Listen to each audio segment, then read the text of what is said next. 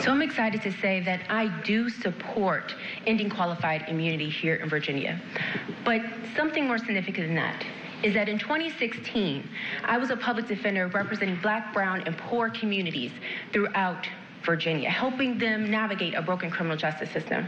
In 2016, Terry McAuliffe was governor when Keontae Spencer, a young man who lived in a group home in Roanoke, was shot and killed by the police. And when the community asked him for help, he chose inaction. And he even told the ACLU that he will always come down on the side of law enforcement. Donovan Lynch was recently shot and killed in Virginia Beach, and I called for an independent investigation, met with the Lynch family, and prayed with him.